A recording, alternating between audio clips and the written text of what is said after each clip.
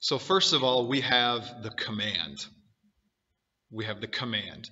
Look at verses 1 through 5 with me. Jesus then left that place and went to the region of Judea and across the Jordan. Again, crowds of people came to him, and as was his custom, he taught them. Some Pharisees came and tested him by asking, "Is it lawful for a man to divorce his wife?" Matthew adds, "for any reason at all." Jesus says, "What did Moses command you?" They said, "Moses permitted a man to write a certificate of divorce and sent her away." Jesus says, "It was because your hearts were hard that Moses wrote you this law." Okay, so as I mentioned, Matthew chapter 19 is the companion passage. It records the same conversation, gives us a few more details. And the question the Pharisees ask is it lawful for a man to divorce his wife for any and every reason? Okay, it's quite a question, isn't it? Now, at the time, this is important to understand, there were two schools of thought on the issue of divorce and remarriage. And one was the school of Hillel, and the other one was the school of Shammai. Okay, and so Hillel was the liberal of the two, and Hillel said that a man could lawfully divorce his wife for any and every reason. There were really no meaningful restrictions on divorce and so forth. And so really, one commentator actually explains it this way. He says, a man could divorce his wife for the most trivial of reasons, according to Hillel. Such things as taking down her hair in public, talking to other men, and even burning the bread or putting too much salt in the food. For her to speak ill of her mother-in-law or to be infertile were more than sufficient grounds for divorce, end quote.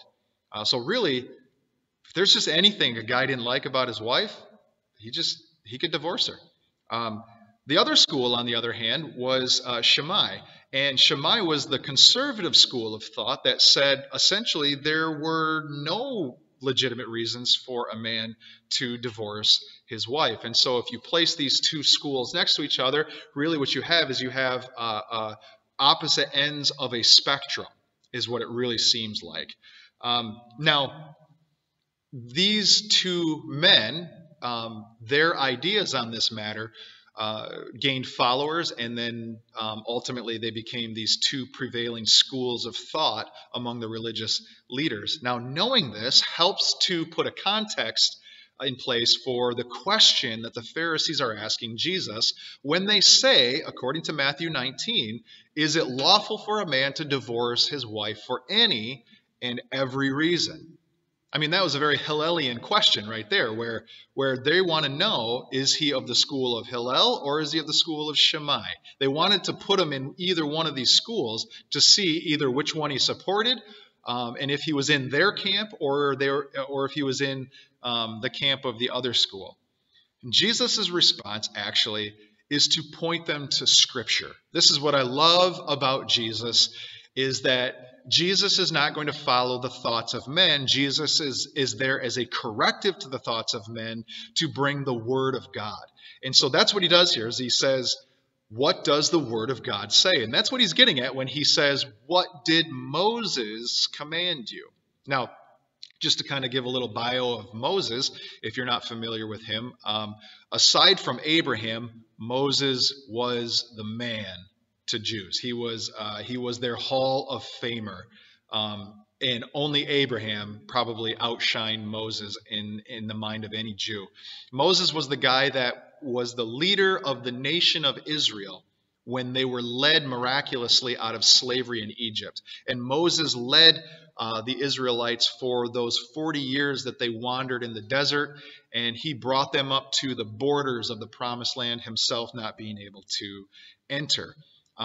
Moses is also the author of the first 5 books of the Bible. That would be Genesis, Exodus, Leviticus, Numbers, and Deuteronomy, collectively known to the Jews as the Torah. Okay? And so, as the author of those 5 books, Moses and Moses' name became synonymous with the law of God, okay? Because contained in those 5 books is the is the law that God gave Moses to turn around and give to the Israelites. So whenever you read the law and the prophets, or Moses and the prophets, okay, it's talking about that law that Moses gave to the Israelites from God, and then the prophets after that came in their writings after him. Or if Jesus says, what did Moses say? He's saying, essentially, what did the law say? And when Jesus says, what did Moses or the law say? Everybody knows that that means, what did God say? Now, two applications for us. Number one, Jesus is affirming the divine inspiration and authority of the writings of Moses. Okay? You have from Jesus as a historical figure, a phenomenal historical figure, affirming the divine inspiration and authority of the Jewish scriptures, the first 5 books of the Jewish scriptures. This is important for us as Gentiles because we need to consider those books inspired. We need to consider them the Word of God. It's very important. If you're a Jew, this is very important for you because you've probably grown up being taught that that Jesus was a Gentile who started the Catholic religion, and you probably were taught that the New Testament was written by Gentiles as a manual for persecuting Jewish people, and that couldn't be further from the truth. If you were to actually open up the New Testament and read it, you're going to find that it's written by Jews, for Jews, about the most Jewish person that ever lived, Jesus.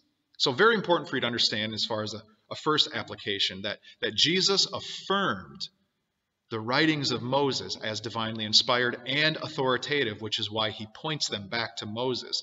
The second application here is this, is that we need to do what Jesus is doing here in our own lives, and that is we go to the Word of God for the answers and for the instructions for our lives. In other words, we don't live independent and autonomous of what God has revealed in His Word, but instead we subject our whole life to the words of God as found in Scripture. And just like Jesus, when he was tempted by the devil in the desert, every single temptation he responded by going to the written Word of God. We also, when we are tempted, need to go to the written Word of God. And just like Jesus in this situation here in Mark chapter 10 was turning to the Word of God to answer a question about an issue in life, we need to turn to the Word of God to receive instruction and teaching on issues that we face in life.